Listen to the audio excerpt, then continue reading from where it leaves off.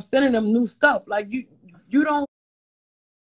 They don't even like. They don't repost you. Like they don't do none of that. And here we are. We doing it, and we giving you free products.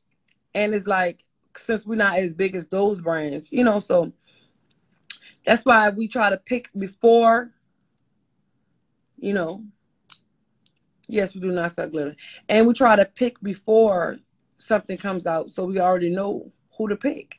You know, and not to mention, and we're not just the PR is getting it first, but I'm not just sending it to PR. I'm also sending it to people, you know, that has some following, so it also coincides with what we're trying to do. So I'm not just sending it to the cuties, but of course the cuties are getting it first. But also sending it to probably influencers that we never worked with or that we're trying to work with. Whoever just does makeup and they probably don't know about the brand, so we'll send that first. You know, it's just we know who fuck with us and who don't. Let's just say that to make it all clear.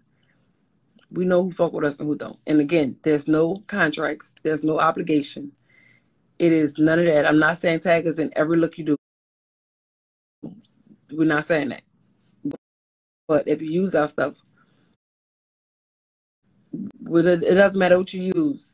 If we could get credit like you give everybody else credit, you know, especially when we, you know, we're engaging, we're promoting, you know, we even ask the ones to, you know, get on our pages and go live or get on the Facebook pages and go live, because it doesn't just help us, it helps you as well.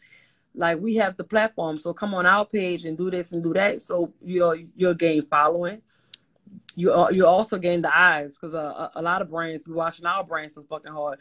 We notice a lot of the brands watch our brand when a lot of our PR lists got on their PR list.